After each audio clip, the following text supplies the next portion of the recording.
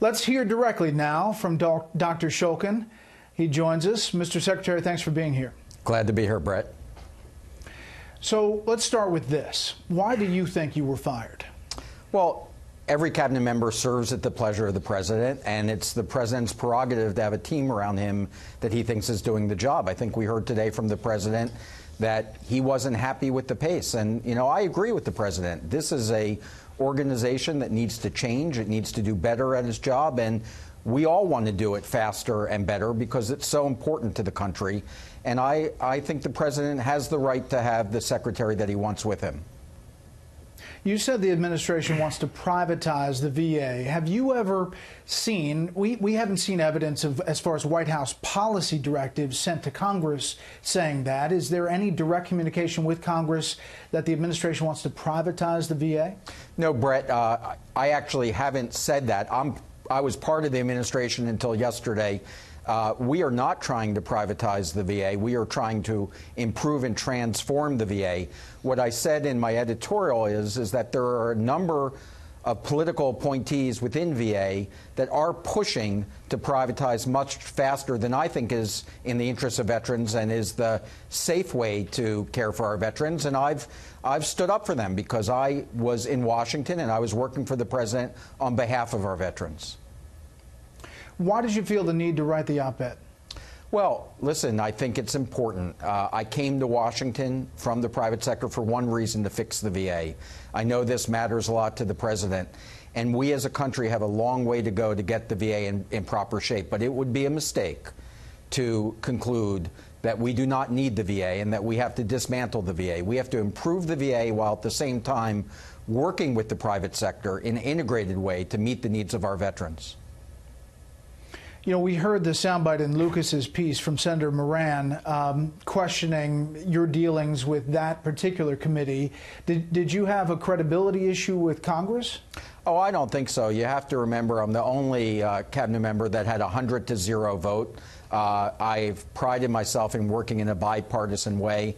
Senator Moran felt strongly about pushing to give veterans additional options that, frankly, his own senators, the committee, didn't agree with. He lost his amendment 14-1. He was the only one voting against it, and he was frustrated by that. And by the way, you know, he had some reasonable points there. So there are many things that he and I agreed upon.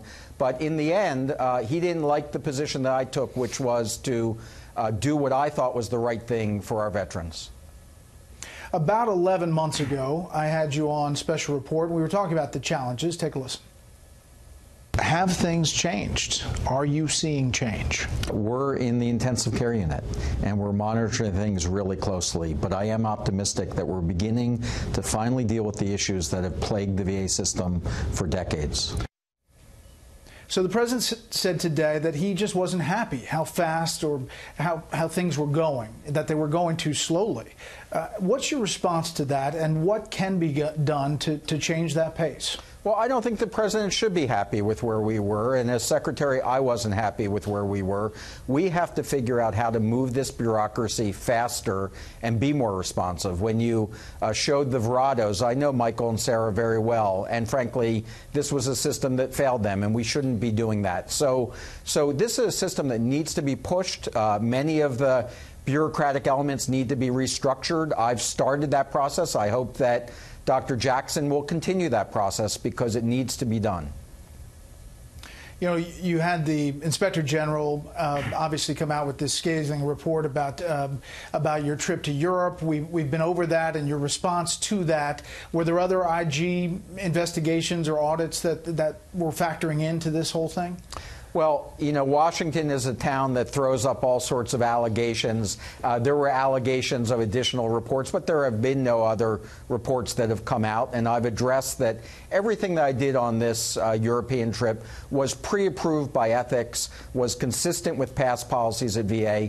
But when the Inspector General had concerns about it, I wrote a check and I paid back every penny of a single coach airfare. That was the total amount that government funds were used for, and I paid that back. So, look, I think I've addressed that. This was used in a political way to try to remove me. And you know, this is Washington. I'm a big boy. I understand that.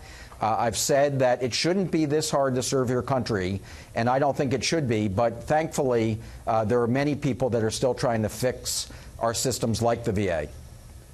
So if you had a message for the incoming secretary, should he get confirmed, what would it be?